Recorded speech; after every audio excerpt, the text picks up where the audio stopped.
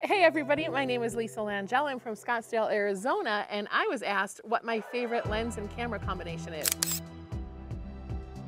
My go-to camera is the Sony A1. I love it. High frames per second, incredibly sharp and fast, and I love the easy navigation on the menu buttons on the top. I also love my go-to lens is either the Tamron 50 to 400, which I have mounted here. You can focus down to 2 inches from the front of your lens for macro, all the way up through 400 millimeters. You can do compression landscapes, wildlife photographs. I can walk around with this and not need to change my lens almost every time.